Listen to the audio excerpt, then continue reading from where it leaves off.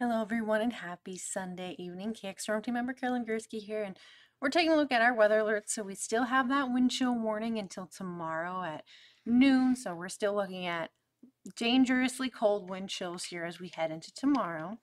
Our temperatures are currently anywhere from the 10s below zero to 20 below zero. It's 11 below in Bismarck and it's 20 below in Beach.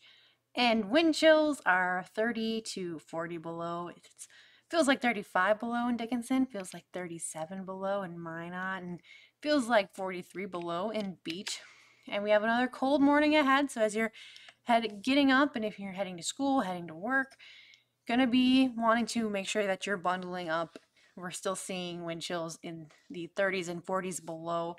As we continue throughout the day into the evening, we're going to warm up a little bit into the 20s below zero. I know you're thinking that's not really a warm up. And as we head into Tuesday, we will be warming up with that wind chill. We even see some single digits down to the south there. So we will start to slowly warm up as we head into the week here. Winds right now are anywhere from 5 to, let's go, 15 miles an hour, mainly out of the northwest.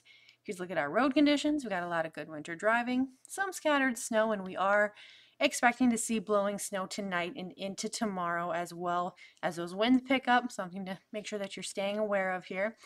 Our satellite and radar is showing quite a bit of clouds and maybe just a little bit of some light snow flurries just south of Minot there. And if we take a look at precision cast as we head into tomorrow, we should be staying pretty dry. However, we will be seeing quite a bit of clouds. And as we head into tomorrow as well, we are seeing those winds start to pick up already at 1 a.m., seeing 30, 35 mile an hour wind gusts.